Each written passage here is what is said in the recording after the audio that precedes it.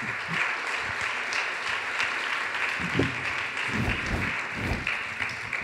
right, good afternoon, everybody. How y'all doing? Good. Thank you for spending your afternoon with us. I know it's May the 4th and there's a giant Star Wars marathon on TBS, so thank you for being here. So we're going to have a group discussion for about 45 minutes, and then we'll open it up to Q&A, and then each of our speakers is going to close us out with a personal anecdote to motivate you to take climate action upon leaving the room. So we're going to start with Bill, who has a new book out called Falter, one of several that he's written. And just to set some context for the day, Bill, a lot of your book is this concern that the human game is playing itself out. Curious for you, is human game the human race? Are we talking about extinction? Are we talking about societal collapse? We're in a building full of dinosaur bones. Is that the path that we're on? Well, we're definitely in big trouble. You know, this new book is the 30-year follow-on, 30 years to the year after I wrote The End of Nature, which was the first book about climate change for a general audience. At that time, we knew we were in trouble. We understood enough about the molecular structure of CO2 to know what was going to happen, but we didn't know how fast or how hard. The story of the last 30 years is it come faster and harder than we expected. And now we're in a world of hurt. We've increased the temperature of the planet 1 degree Celsius, almost 2 degrees Fahrenheit. That's been enough to melt 70% of the summer sea ice in the Arctic. The ocean is 30% more acidic. We're seeing unbelievable effects already as we throw things out of kilter. Sometimes those are in places where we have lots of cameras. So everyone got to watch last year while a city in California literally called Paradise literally turned into hell inside half an hour. Most of them, of course, are in places with fewer cameras. The iron law of climate change is the less you did to cause it, the more you suffer from it. So, you know, today in Mozambique in Southeast Africa, people are somehow trying to recover from the second record cyclone in the last month. This latest one dropped 6.5 feet of water on parts of Mozambique. You know, the Indian government the night before last tried to evacuate 11 million people from the path of the cyclone hitting along the Bay of Bengal. And having raised the temperature 1 degree, we're on a path to raise it about 3.5 degrees, even if we kept the promises that we'd made at the Paris Climate Accords, which of course at least one country has decided not to keep. So that's the bad news. The good news in this race, and it is a race, is that movements are stepping up and showing up, and we can see it more and more all the time.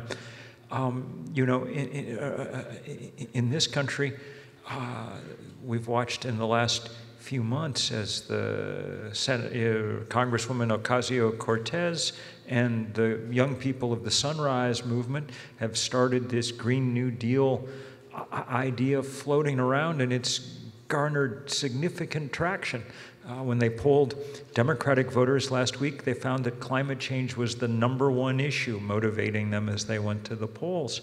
In London, this group Extinction Rebellion has tied down the Capitol with just standing in the street for a couple of weeks. By the end of it, the Parliament in the UK, led by the Conservative government there, had passed a climate emergency resolution, the first in the world.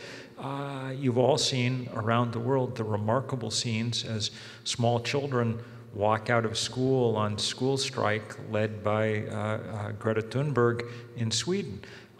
So the opposition, the kind of rest of us, led usually by indigenous communities and by communities on the front line of change, are rallying to build a movement. We don't know whether we got it started fast enough or not. I mean, the bottom line is that climate change is the first time test we ever had. Dr. King, who was my particular hero, used to end every speech by saying, "The arc of the moral universe is long, but it bends toward justice. This may take a while, but we're going to win." In our case, in this case, that's not true. The arc of the physical universe is short and it bends toward heat. And if we do not win quickly, we won't win at all, which is why the organizing now seems so urgent. And maybe we'll talk a little later about next steps and what we're going to need everybody to do coming up soon.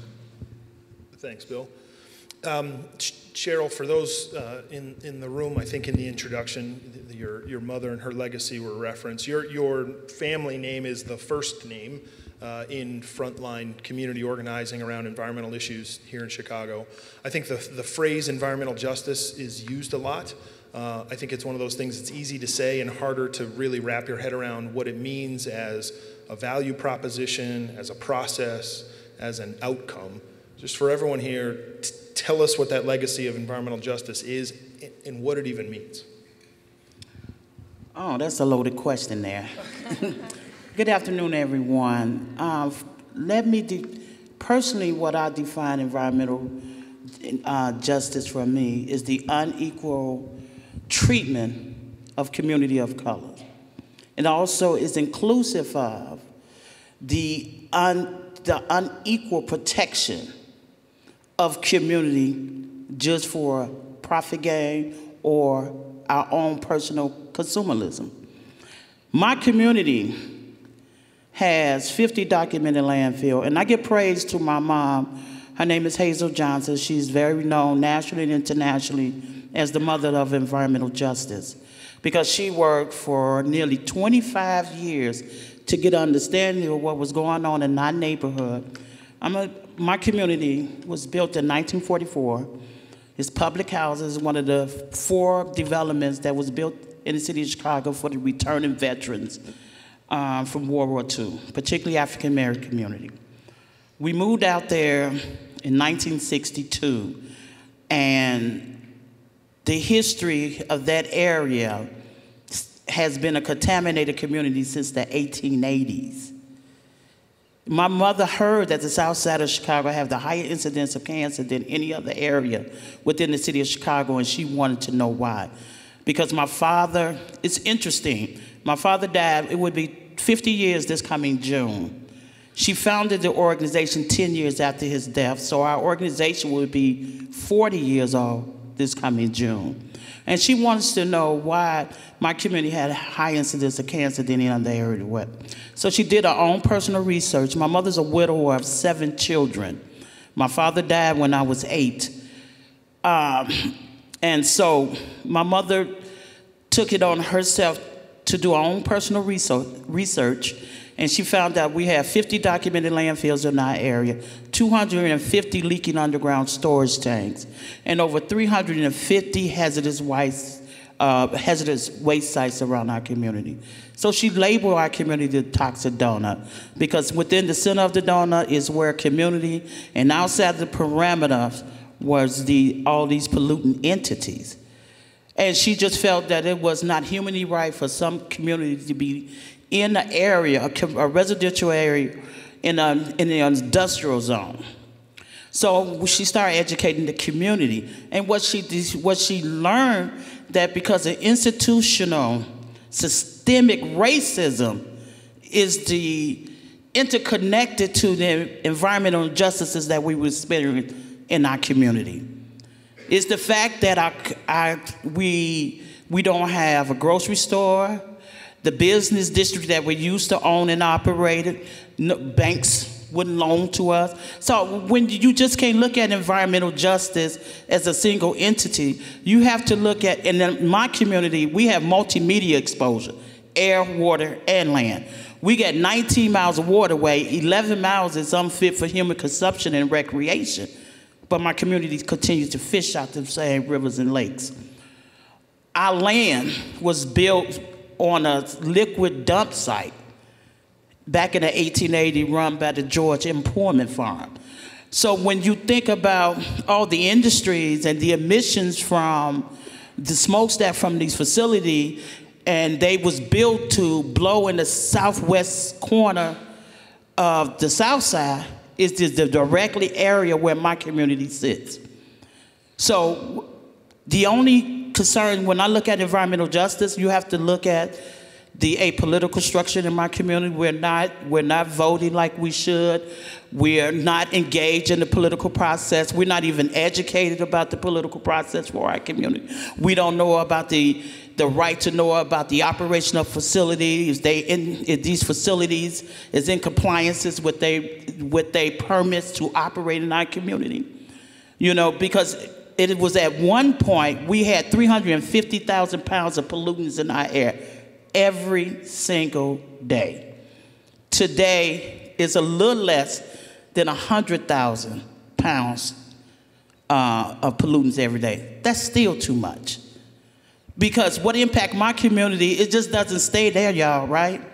And pollution don't go to heaven. So whatever goes up must come down. We all impacted by it, but we have to look at, one of the things I love about the environmental movement today, we see our commonality, we understand our commonality, because everybody want to drink, say, clean water.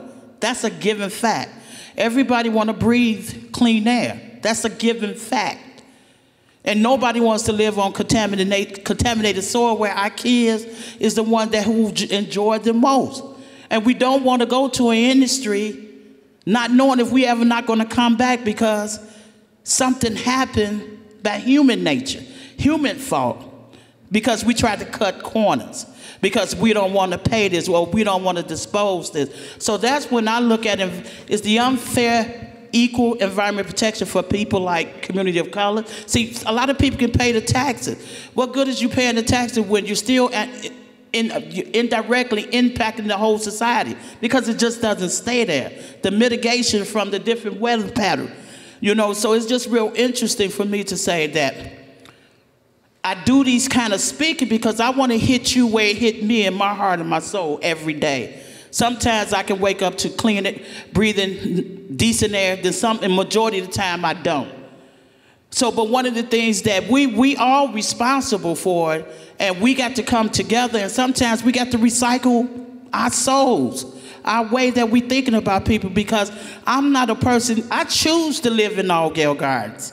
I've been living out there for 57 years because I choose to. I am well educated and I could have lived somewhere else, but I'm staying to help revitalize the community that I love and trust, and I've been living all my life. And nothing should be wrong about, okay, it's public housing, subsidized housing. I don't care about wealth. I care about the quality of life, the environmental quality that we all should equally, as human beings, should be entitled to. Thanks, Cheryl.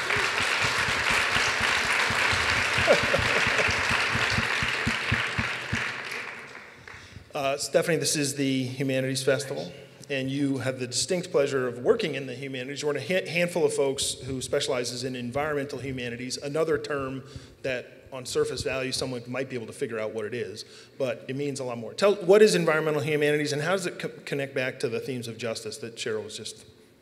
Great, thank you for the question, and I also just want to say what an honor it is to be sitting on stage with you, Cheryl, and with you, Bill. It's a real honor. You know, the environmental humanities came into being in part by student demand. I've worked in public universities all my life. I primarily work with what we would call middle-class students, although that term is a little more fragile than it used to be. My students, for the most part, are sensitive people. They're empathic people. They don't want to live in a racist world. They don't want to live in a world where they have no future, because it seems like the planet that survived and with them and kind of created conditions where they're thriving is going away. And so I see students every day with mental health problems, with high anxiety. Right now I have 20 students reporting anxiety, having problems coming to class because of that. And these are really smart, great individuals with a lot of hope, but no place to put it. So let me bring myself back to the environmental humanities as a field. This is a field that is interdisciplinary. It's philosophy, it's religious studies, it's language studies, it's literary, it is history.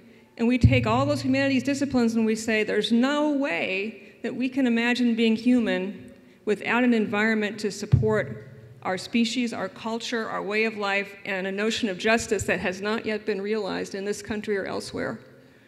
And I would say that the kind of work that Ms. Johnson and her mother have done, the kind of work that Bill McKibben has done, work for environmental justice and social justice more broadly is absolutely the center of any environmental humanities agenda. And I feel like what we're doing in the classroom, and I teach about 500 students a year, is we're trying to create spaces where students can envision and develop through ethical philosophy, through sometimes fiction writing exercises about the kind of society they want to live in, through understanding our histories of environmental justice, histories of environmental movements throughout the world. Students are trying to develop that climate democracy that we want to come into being and that we do not yet have. But we want it to be there culturally for our young people so that we can all be ready. We can all answer the call whenever the call comes. And the call has already come in many forms. It'll come again. So I think that's really where we see ourselves in the environmental humanities, just really being there to remind everybody that any humanities exercise that we participate in, as philosophers, as historians, as literary scholars, also involves reminding ourselves that as a human species, we co-make our worlds with a lot of other forms of life. And the way that things have gone down, the kinds of power structures that have been allowed to flourish in this country and elsewhere have put all those forms of life at stake, and therefore our own species at stake in profound ways. And, like I said, I'm here to respond to student demand. This field that came into being in large part because our students were saying we're not quite getting the education we need to live up to our activism and live up to also our profound fear of what it might mean to live in a climate change future. And of course, that future is now. That future is now. Thank you very much.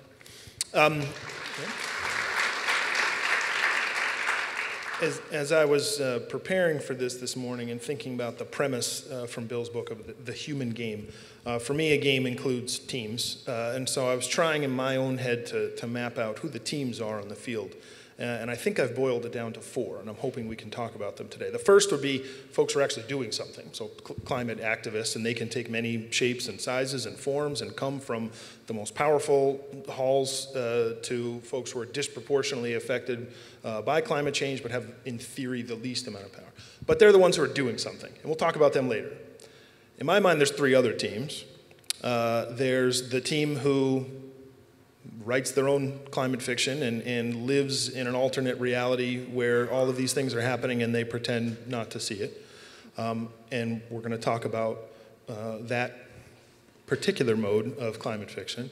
There are folks for whom there are lots of other pressing concerns on a daily basis, whether that's employment or health or the landfill that's across the street. And for climate change is this massive global thing that can be difficult to grapple with, particularly if on a day-to-day basis you just have to do something else. And then I was struggling to come up with some way to categorize the 4th team. And I was at the park building with my kids at gymnastics, and someone walked in and they solved the problem for me. They had a shirt on that just said, "I can't adult today." I can't adult today. And in my mind, that team of the folks that just can't adult today is the other team on the field here when it comes to climate action. And so I'm going to hope that each of the 3 of you can describe a little bit your work with one of these 3 teams. And so Stephanie, I know you've been doing some work with folks who are disproportionately affected by climate change, but just choose not to see that as the truth of what they live in. And how do you move forward with a group like that toward a positive result? Tell us about your work there. Great, thank you. Well, I would rephrase your question a little bit, but let me tell you about the work first. So I'm involved right now in a project gathering oral histories all over Oregon about the public lands. And the book project that will come out of this is called To Speak of Common Futures, the history and the future of Oregon's public lands. Oregon is a very divided state. We have some of the most absolutely extreme liberalism on earth in the state of Oregon. We also have very, very, very conservative folks in Oregon. So we have 9 federally recognized tribal nations and a great deal of indigenous activism around climate. So it's a really interesting place to talk with people about what we mean by public lands, who publics are, how do we co-manage a land that has histories of colonialism, colonial violence, racism, and all kinds of complications built into it. How do we become an American public? And I really think this project for me has been all about how do we make democracy work in a country where democracy is so broken and so deeply connected to ecological systems which are also broken and suffering. Some of the folks that we talk to are ranchers and farmers typically who do not want to use the word climate change. Now, they're not deniers, and that's the interesting little distinction. These people believe in it. They're even a little bit worried that maybe there's some sort of guilt and anxiety about maybe they caused it, humans caused it more broadly, but they don't want to use words that they see connected to liberal elites or to scientists who are working in federal institutions, federal agencies like the BLM or the Forest Service who might want to come in and disrespect their own local knowledge or traditional knowledge and try to impose things on them that they don't think are going to work on those lands. So the real questions that we're grappling with are how do we try to build trust amongst constituencies that have been so profoundly divided in this country, often by media. I mean, the AM radio, there's a lot going on AM radio and elsewhere to make people in rural communities feel as if they're being mocked, denigrated, considered, stupid, when in fact they do have a lot of knowledge. So it's been a real, I think, test of our own abilities as academics to go into situations, remove all of the stripping of whatever an academic persona might look like, a pointy-headed intellectual or an elite, and really try to listen to these folks and try to get a sense of where their knowledge is coming from and what kind of data around climate and adaptation actually are going to be useful to them, what they want, who could give it to them in a way that is going to feel comfortable and not laden with various kinds of ideological overtones that immediately trigger distrust. We have a young woman named Lena Iwama, who is a biology student, wants to be a range conservation scientist, who's right now trying to develop grasses that are going to be more resilient in eastern Oregon as drought conditions become more and more severe there. And she's going in and just talking to people and kind of trying to become part of communities and show that she's there to help. And I think those kinds of projects are really important. Can we scale them up? I don't know, but I still think we have to do them. So, what I see isn't people who look like the kind of Twitter landscape that I think repulses so many of us. I don't see people who are dying to answer the call of the white nation, which horrifies me and which has become so much a part of our current regime. I see people who are trying to struggle to make a farm work and who feel disenfranchised and who feel like their education might not be respected, their experience might not be respected, but they know what's going on. They work the land, and they're scared. They're already on economic sort of skids. How do they make it work? Is there a common language that we can start to use to move forward as a community? That's the big question. Thank you. Cheryl, I have had the privilege of working with you a tiny bit and hope to work with you more. Some of what she just described sounds a little bit like what I know to be of reality at Alkeld and in the South Side more broadly. For you and the work that you do, your neighbors, your stakeholders, where does climate change fit in, if at all, with day-to-day challenges, the reality of other environmental issues? Like, how does it factor into the work that you do, or does it? And is climate survival, is the name of the panel, is climate survival a thing, or is survival the thing? Well, you could really consider both. Yep. It's all about communication. When you live in a community that doesn't have not one community paper to learn about what is climate issues or any other issues or any other politics that goes on in your community, it becomes a challenge. But if you learn through my experience of working with this organization to connect it personally so they do get an understanding about what is the climate-related issues in our community. It gives people the concern to be more engaged, to start having the conversation. But when you're limited on the resources to reach the mass of 6,000 people in your community, it becomes that's a huge challenge for our organization. But we believe that if we educate one particular person, then we are succeeding. You know, we can't do it in the mass of how many people we want to show them. But let's take an example. In our community, our organization will be responsible for the eradication of lead-based paint and asbestos from throughout all public housing, because we had a high level in our community, but we advocated for it to be removed in all public housing. But we also turned that into an educational and an economic opportunity for our community, because we offered training as residential lead abatement workers in the community. And from training them, and then we was able to interject with some of the issues that is around our community, how we have to take a personal stand to make a change in that. And then we're connected to many of the contractors who was doing the removable for the Chicago Housing Authority. So to say that this issue is personal for us, and if we connect it to even the health-related issues in our community, when they can tell when there's an elevation of their kids going back and forth to the hospital because they having asthmatic episodes, and to connect it to what the wind is, because we are doing air monitoring in our community. So it gives people that tangible data that was not available from the beginning.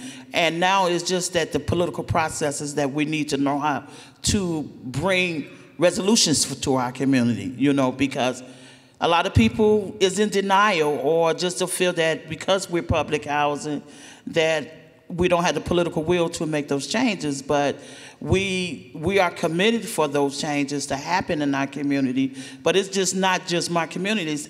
What's affect my community affects everybody's community. You know, so we have to learn how to work this together, because the only way we're going to resolve these issues is if we work together.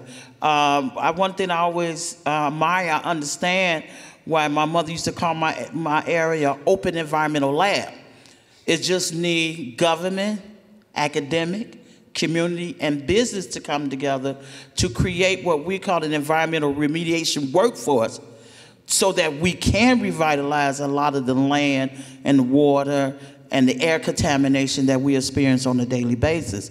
But it takes the will of the people to make that happen. But the challenge that we have is that because we're in the community, we're indoctrinated with it every day, and getting the community to become more engaged and be part of these conversations and these movements is when you have limited resources to make that happen. But I'm committed. I ain't going nowhere, y'all. I'm staying there. So, and I hope that, and every day we are engaging more people into the programs that we are doing. I went from having 3 staff, I now have 16. So we're growing, you know, but we're talking about empowerment to make a systemic change in our community. But you have to understand what those systemic issues are in your community, and it's all directly towards our environment. Bill, this other team, this team with the uniform that says, "I can't adult today," in my mind is the biggest team on the field. The folks who are just opting out of solutions, opting out of taking it seriously, opting out of responsibility for what we see happening around us. Your organization, the folks that you work with, how do you get that team mobilized to do something? How do you wake them up and get them to change uniforms? So first of all, let's remember that there's another team on the field too. Let's call them Team Exxon, the fossil fuel industry that spent 30 years systematically poisoning the well of public information to make sure that people are confused, apathetic, whatever else. And we take them on hard. We get in the way when they're trying to build pipelines. We divest now at this point $8 trillion worth of endowments and portfolios, and it'd be awful good if the Field Museum and other institutions in Chicago joined with all the museums and things around the world that have decided they don't want to be directly linked up to the fossil fuel industry anymore. So the job, of course, you're right, is to get as many people engaged in a fight as you can. And we need, that's what we need. I mean, you know, we're coming up on the 50th anniversary of Earth Day. 1970, the first Earth Day, there were 20 million Americans in the streets. That was 1 in 10 of the then population. That turns out to be enough. You know, for the next 4 years, there's a couple other people in here old enough like me to remember Richard Nixon. Richard Nixon had not an environmental bone in his body, but he signed every important piece of legislation on which we still depend because people gave him no choice. They had changed the zeitgeist. We need that to happen again. It is starting to happen. That's what the kind of uprisings around everything from the Keystone Pipeline and Standing Rock to whatever look like, but we need it to happen in a bigger way.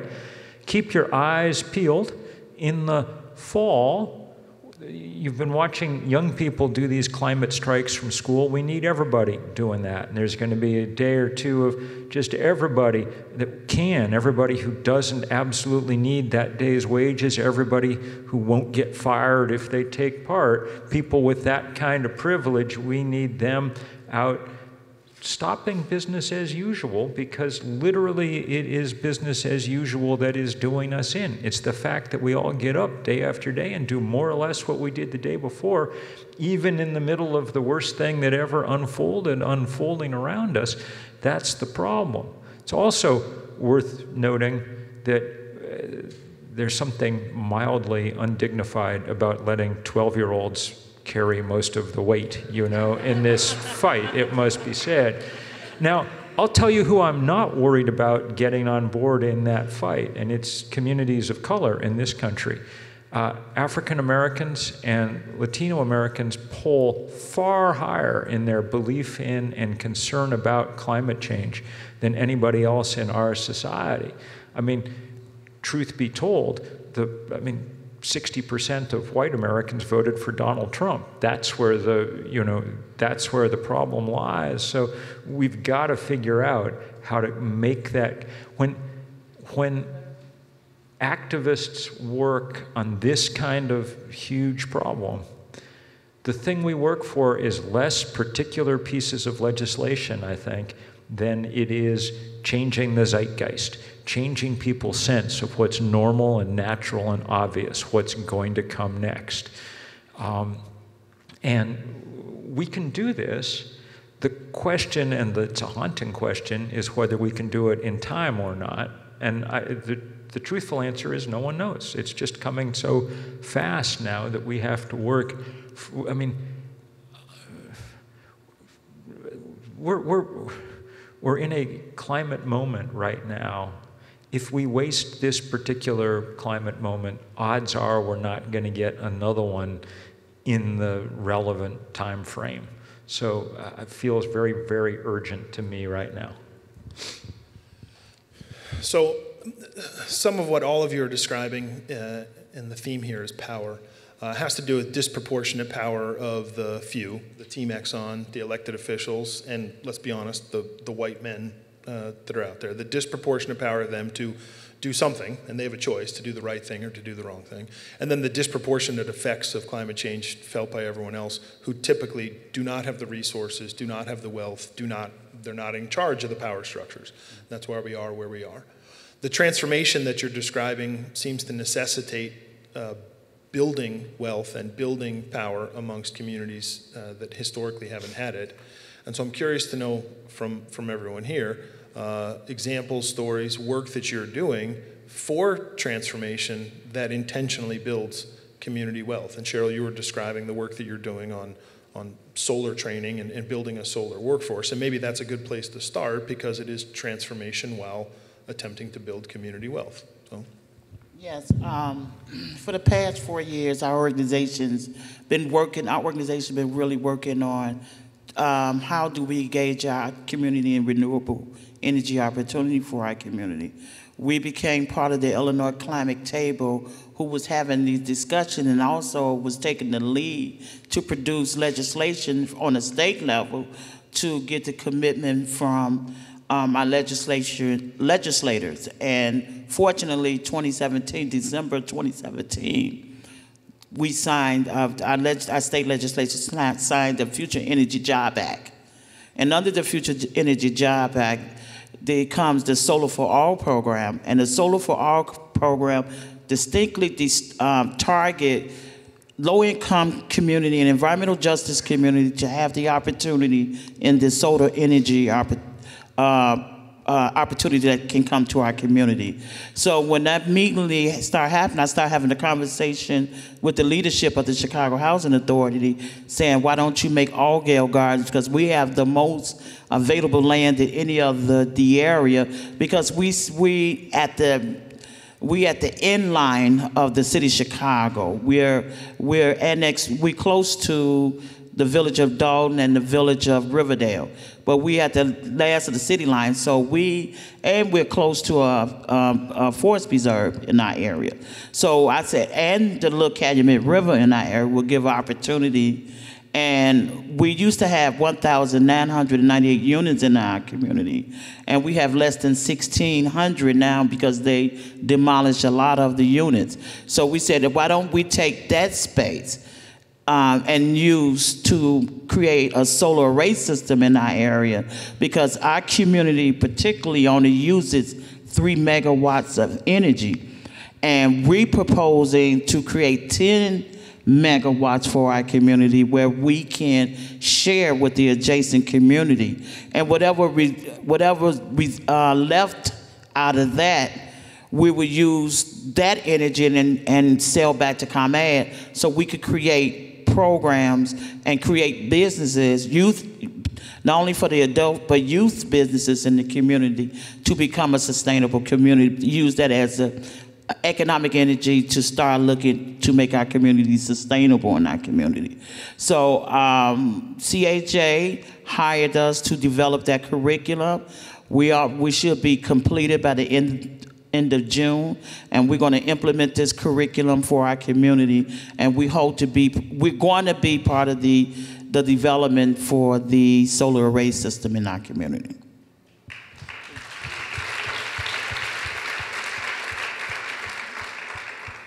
Bill, you're most active on the global sphere of any of the four of us up here. What are transformation that is building wealth amongst the disproportionately affected? Well, what's going on? What do you see? First of all, it's really important to remember that, in the same way that the city of Chicago stands in relation to alt-Gales, that's how, say, the United States stands in relation to Bangladesh, all the kind of poorest parts of the world that are taking the hit without having caused almost any of the problem from climate change. So it's really good to see some places beginning now to reap the benefits of this renewable energy revolution. In the book, I talk a lot about being in I spent a lot of time in various parts of Africa where there's never been power, and there was never, it's as if fossil fuel might as well never have been discovered, because no one was ever going to build the grid out to these places. There's 1 billion people on the planet without power at the moment. And now they're getting it fast in a lot of places because the price of a solar panel has dropped so far that it's become suddenly, quickly economic to do it. So I remember to give you an example, with a wonderful African-American woman entrepreneur named Nicole Poindexter, who set up a company first in Ghana called Black Star Energy. We were out deep in the hinterlands in Ghana, right on the equator, in a community where the week before they'd set up a solar microgrid, 40 panels, and wired it into the 40 or 50 huts in this community. And first we met the doctor who'd been delivering babies for years with, at best, a kind of flashlight clenched between his teeth. Now he had a refrigerator to store vaccine, I was sitting around with the old men, the elders of this community, and it was very hot, because it's always very hot in Ghana. And they kept handing me bottles of cold water to drink, for which I was grateful. But it took me 15 minutes in my clueless suburban way to figure out why they were so proud. I mean, until the week before, when this micro-solar array went in, there'd never been anything cold in that community ever. Like, cold was a new idea, you know?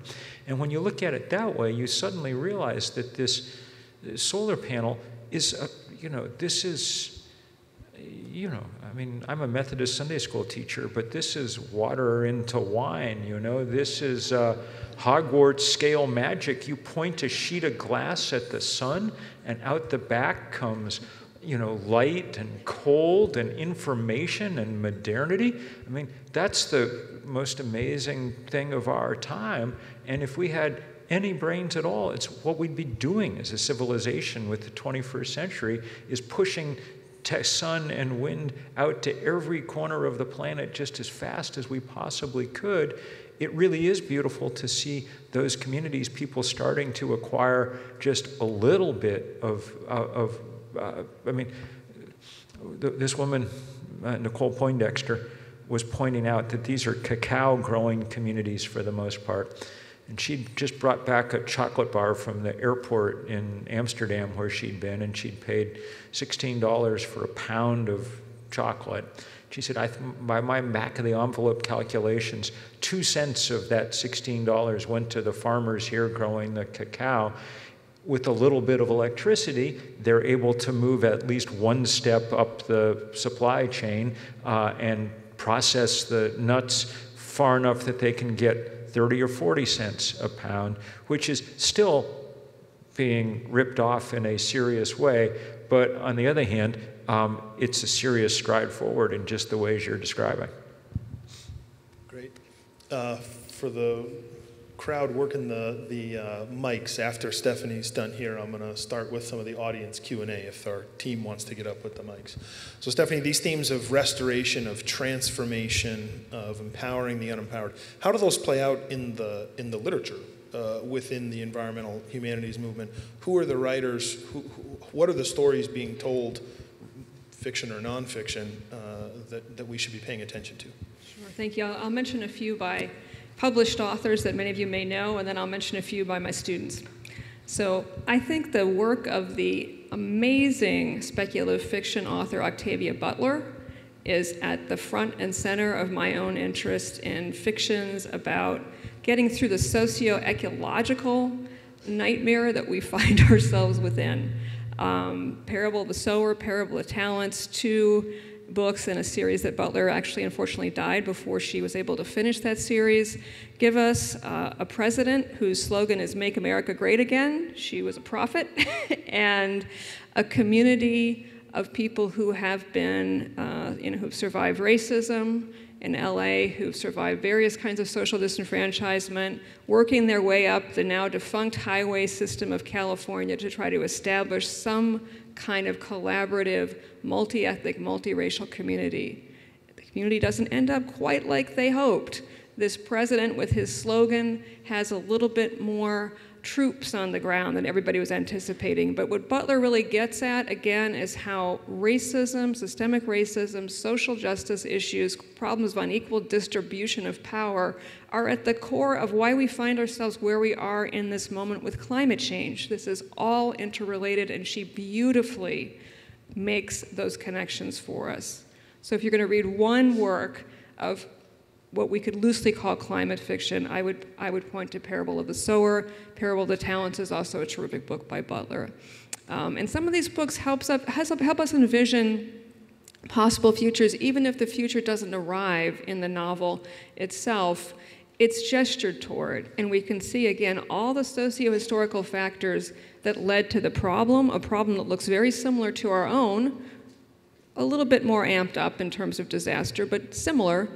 You start to understand those socio-historical processes, and I think solutions and transformation become easier to envision. They become possible. Fiction teaches us that no future is inevitable. Every work of fiction is a possible world that does not exist or does not yet exist, but that could, in some respect, be brought into being. We do collaborative fictions with our students Students are one of the biggest disenfranchised groups in this moment because it's their future, again, that has been absolutely stolen from them by kleptocrats. We're living with kleptocracy in this moment in a profound way. Exxon, yes, is on the stage. So, for instance, I have a game designer named Ken Eklund who I work with. He's created a collaborative storytelling game called Abundant Futures, which our students play through their cell phones. It causes, the game leads them around our campus in Eugene and around the city of Eugene and asks them to think about alternative futures, different technologies, solar, wind, renewables, but also different social futures. There's a monument in our town to all those who were interned, the Japanese who were interned during World War II. Let's think about what that meant. Let's think about what that means now in the current atmosphere in terms of how immigrants and immigration are being discussed and the kinds of policies that are being implemented by our federal government. Let's think about how that wounds us.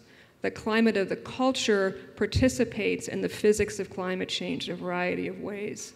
When our students do these kinds of collaborative storytelling games, one of the implicit messages is you have the agency to participate in your own future, no matter who might try to tell you that you do not. You do. And they're smart people. They're already involved in some of the most interesting activism that's going around climate, as Bill and others have said. But I think storytelling, fictionalizing, and even thinking about utopias this kind of gives people fuel for the fight. You need to have these places of refuge where you can think a world into being that is not yet with you, but that you want to be your world. You need that refuge of art and of fiction. Thank you. So we have time, and I'm sure there are folks in the audience that have questions. In theory, there are microphones, and I am scanning the room for people with, wait, there we go. There's one. So, folks with questions for any of our speakers, and then after that, we'll move on to the next piece. We have a very shy audience. All right, here we go, gentlemen.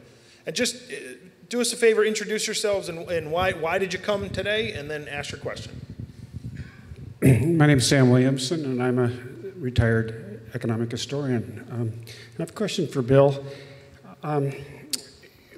It was interesting that India was able to move 1 million people in a day in regard to this flood, or I mean the cyclone. When I was in Earth Day, the same thing. The population of the world was like 4 billion, and now it's approaching 8 billion. The other thing about the difference between those two periods is that urbanization was about 40%, and now it's about 55%. So people have moved to cities, and the population has grown tremendously. We in Chicago live next to the largest body of fresh water in the world that's clean. And you know, we don't think about that as much when you talked about the ocean going and so forth. There are 21 million people in Florida. When Florida goes under the water, where will those 21 million people go? Are they going to come up here to the Great Lakes? And this speaks a lot to this difference between wealth, because people who have wealth can move. People who can't, they're going to be stuck. And this is true all over the world. So 50 years from now, my grandchildren, are they going to see a world that maybe is only 4 billion people because they've adjusted to this? And do we have dikes on cities that are on the ocean, and are a lot more people living here? Because the Tribune is always worried about people leaving Illinois. I think they're all going to come back. Yeah, thanks very much. Well, you can't complain, because how many Illinoisans went to Florida down there? You know,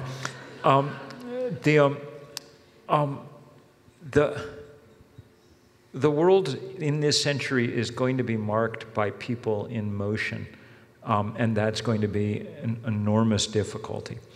You've watched, say, the fact that a record drought in Syria forced 1 million farmers off their land and into the cities, and was one of, if not the main trigger for the civil war, that in turn spun 1 million refugees out into Western Europe and discombobulated the politics of that continent.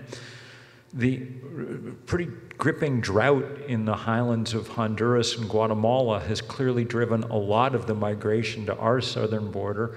discombobulating our politics in serious ways. Now imagine, those reach about 1 million people. Imagine that the low end for the UN estimate for climate refugees by the middle to latter part of the century is 200 million, and the high end is 1 billion.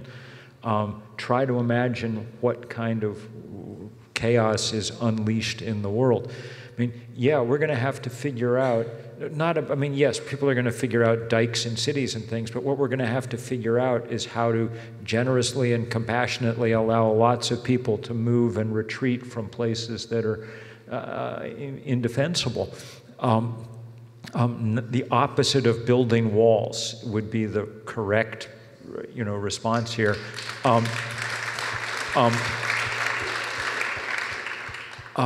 But we also have to figure out how to slow down that process as much as we can. That's why it is so urgent. I mean, what we do over the next 5 or 10 years in terms of cutting emissions will determine how bad that gets. And we're no longer at a place where we can stop global warming. That's not on the menu. We may still be at a place where we can slow it down enough that it doesn't cut the legs out from under civilizations. That's an open question, because there's a lot of momentum in these systems. But that's why we have to try so hard right now. Go ahead, on the other side. Over here. Hi, thanks to all of you. I'm Rachel Haverlock, an environmental humanist from the UIC Freshwater Lab. Somebody said Lake Michigan, so I had to get up. So a question for each of you. We've got BP Whiting. It is the world's largest tar sand refinery. Chicago is running on the heaviest, dirtiest oil on Earth. I don't blame the consumers. I am with Bill that is Team BP's problem. But just from each of your perspectives, most people don't know that we're running on tar sands. We've got a refinery that's devastated that part of coastline with a little help from the Pence brothers. And we've got tremendous need to regenerate our economy and our communities with environmental industry, let's say. So how do we go from where we are, whether it's through education, redevelopment, stopping BP's subsidy, how do we go from running on the world's worst oil to the direction that each of you is guiding us? Anybody want to take that first? Well, for one, we need to stop the subsidy to them, because the government should not be finding nobody who's polluting our environment. And that's one of the biggest problems with a lot of the industry in our area, because they do get subsidies from the state. But it's the advocacy. I mean, it's a human degradation for all of us. And we need to come up with better solutions on how to deal with sartan and how to deal with this whole petroleum mess that we're in today. You know, it's unfortunately that at least BP did come up with a system on how to remediate the contamination on their land. But they have not reached out with that technology to help the communities who has been impacted by their operation in our community. So it would, you know, that's what I was saying earlier, that it takes a village, an environmental village, to really, with scientists, business, community, and academics, to really come together to come up with some solutions to be able to help them come up with alternative uses than using the same production facility that they use today. And if we can't change that, then they need to use the best available technology that exists on this earth in order for them to continue that operation. But and then it becomes political with that, you know. We need more community lobbyists that will advocate this, because believe me, the petroleum industry have their lobbyists every day and night, coordinated elected official, and that has to change. I'd say put as many possible stories on this as possible. I mean, you know, one of the things that I have a colleague named Laura Polito at University of Oregon, who's a terrific cultural geographer who works a lot on environmental justice issues, and particularly environmental racism. And she's just done a project that's being published in the Annals of Geography about Trump and spectacular racism, as she calls it. And her point is, there's been this kind of spectacle of a kind of renewed white nationalism, calling the white nation into being. A lot of the media attention on left and right goes to that. Meanwhile, 70% more in terms of actual action and policy that's been happening in the Trump administration has been about rolling back environmental regulation. So I'm not saying let's not pay attention to the racism, oh no, but let's start just focusing our media attention on these kinds of events. Tar sands oil is it is a ridiculous resource. It doesn't make any sense economically even, and I think we just have to keep turning the spotlight on it. And I agree, let's not subsidize let's not subsidize industries that are moribund, that are not part of our future.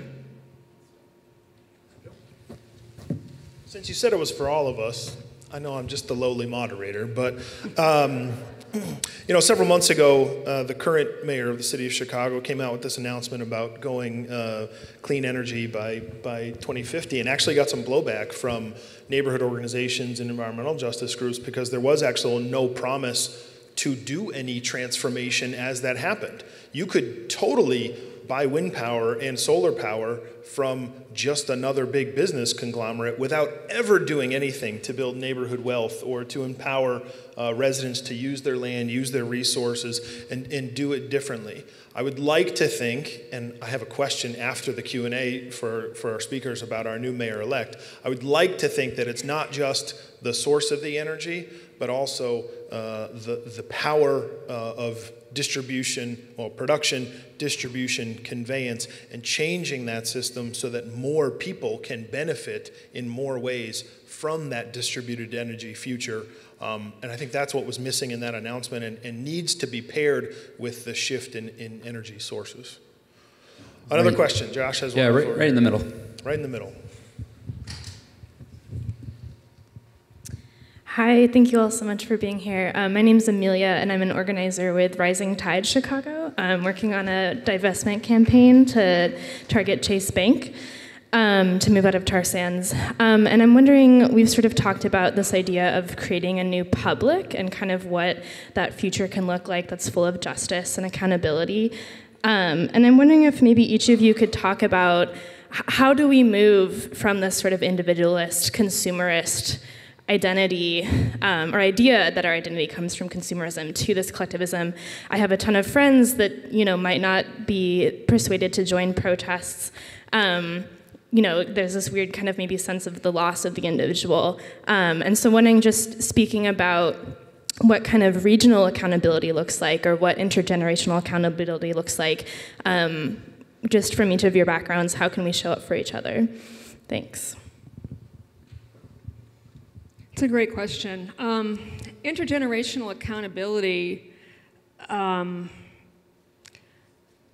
has it been delivered? I mean, it seems to me like one of the great sadnesses that I have as a teacher going to the classroom is how much all of the apparent progressive victories of the 20th century now look bankrupt to my students.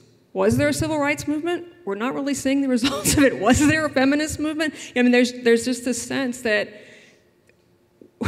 in so many different respects, the young people have been let down, and that adults don't adult.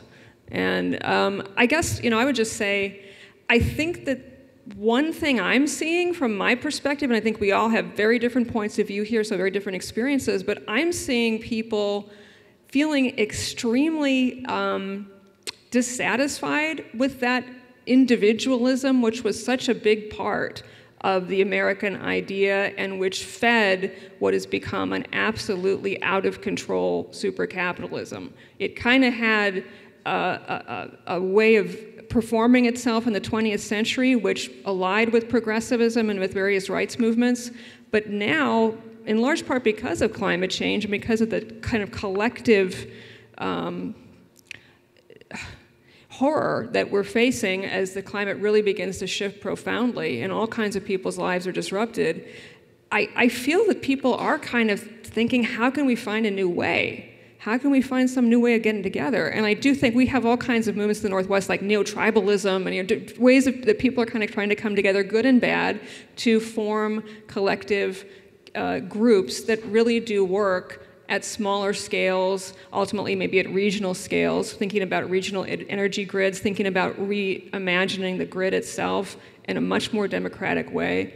I think this movement to think about climate democracy has been one that's been profoundly about moving away from individualism, and that sort of idea that the individual somehow owns property in ourselves, and possibly property that is our own sort of little private cordoned off land base that we take care of, but that we don't actually owe anything to a common good, to common lands, to common atmosphere. The atmospheric trust litigation that I think was created by my colleague Mary C. Wood at the University of Oregon in law school, and it's become a major part of our children's trust in the various lawsuits that are in play right now.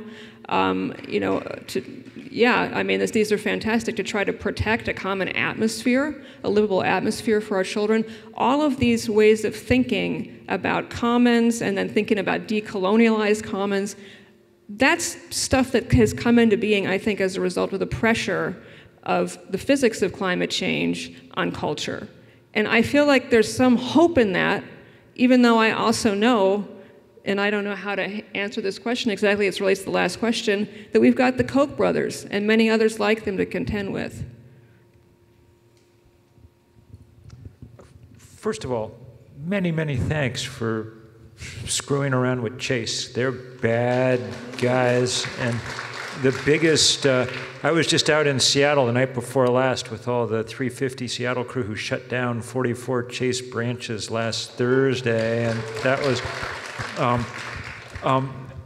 we're in this weird moment when we have two jobs, and they're both important. One of them is to take down the existing huge fossil fuel giant superstructure quickly, and banks and insurance companies are an enormous part of that, along with utilities and the fossil fuel companies themselves.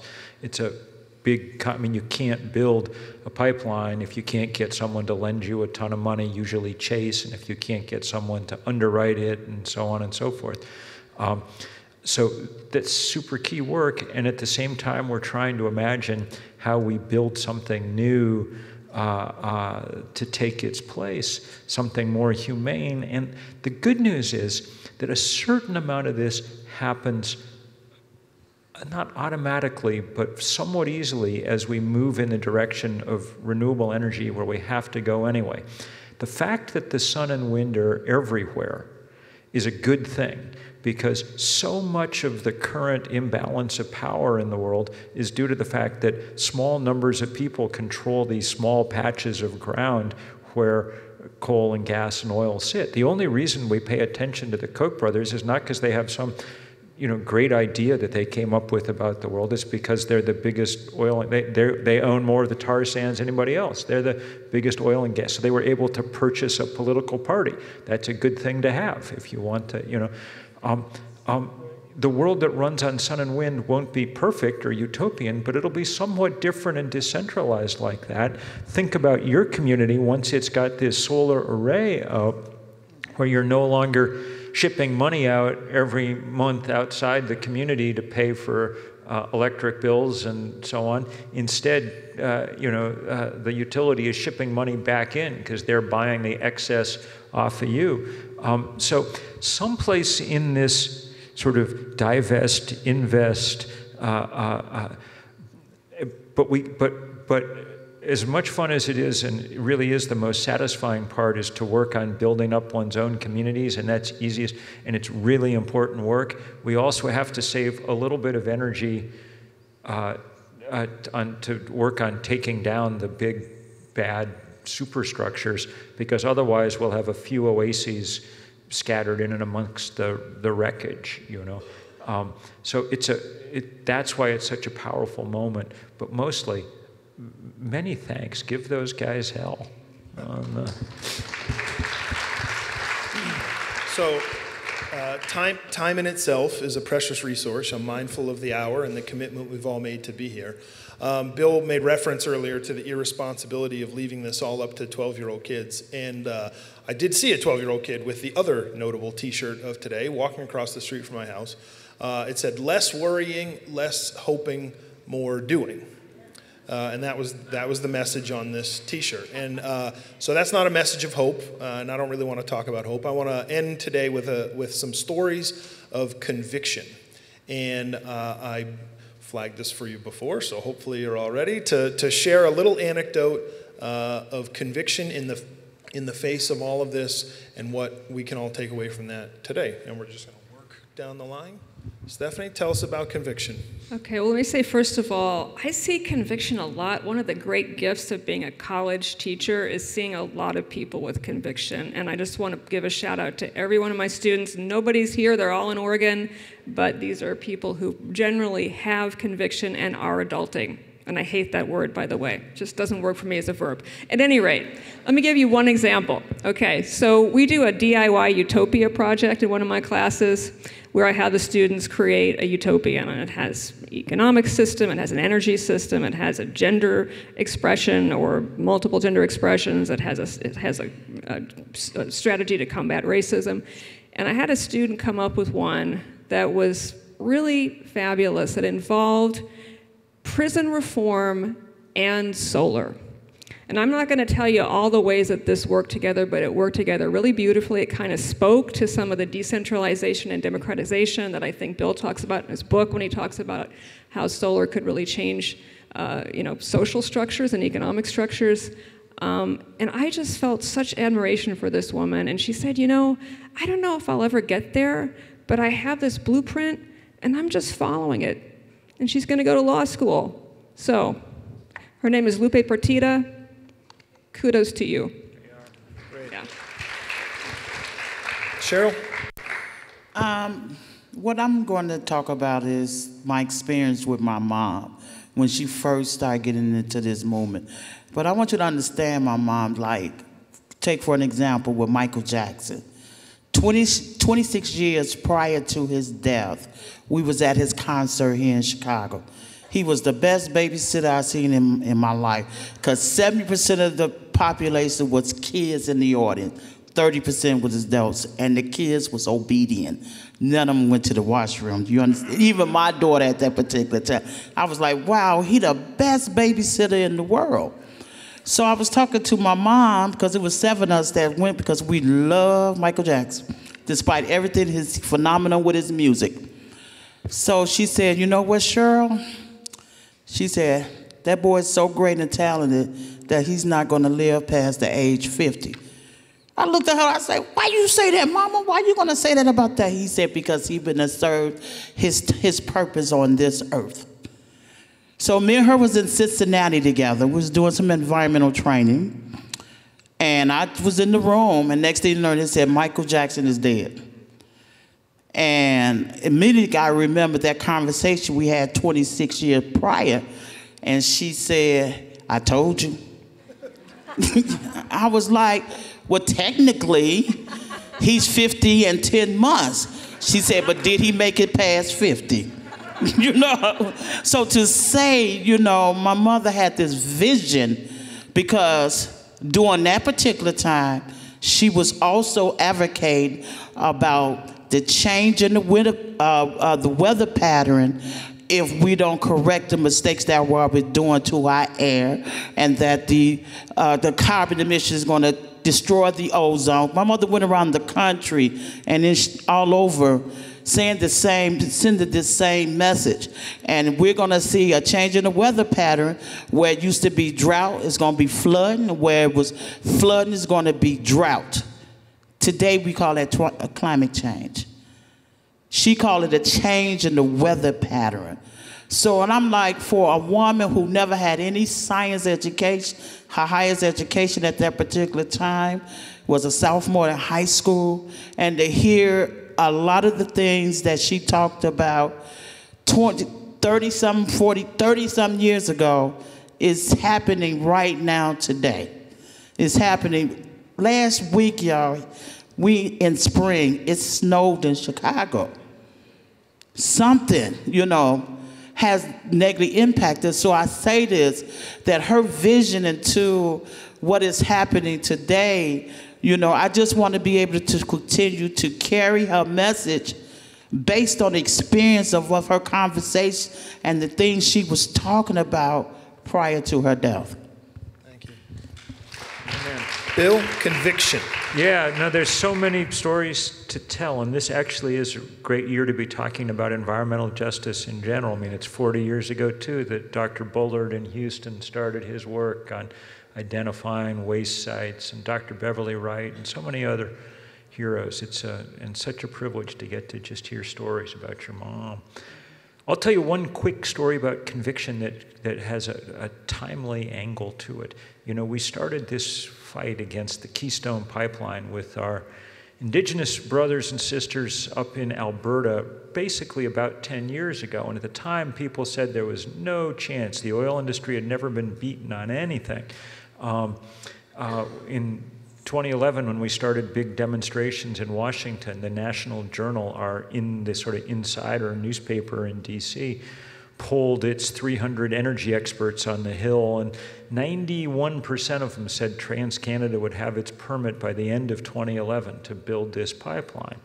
Well, that was before, more people went to jail than about anything in this country in a very long time, 1,200 in the course of a couple of weeks, and it launched a huge campaign that so far has kept not only Keystone from being built, but it's expanded into people of all kinds attacking every pipeline, every coal port, every oil terminal, whatever.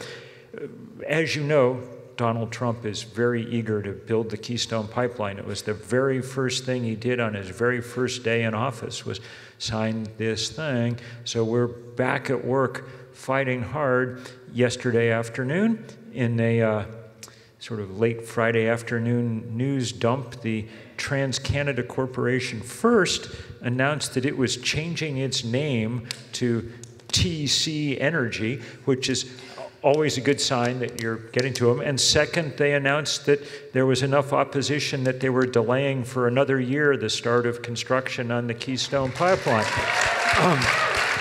So just a good reminder that when we fight, we win. I'm going to sign books for a few minutes, but then I'm heading over to the American Indian Center because there's a big training going on for people who are part of this promise to protect, to stand with those Native communities and make sure that this thing never gets built if they try. What can we do? I mean, this is the thing of our time. The most important thing to understand about climate change is the planet is now miles outside its comfort zone. What that means is it's time for us to be outside our comfort zones too in this fight. Figure out ways to go farther than you've gone so far. Thank you, Bill.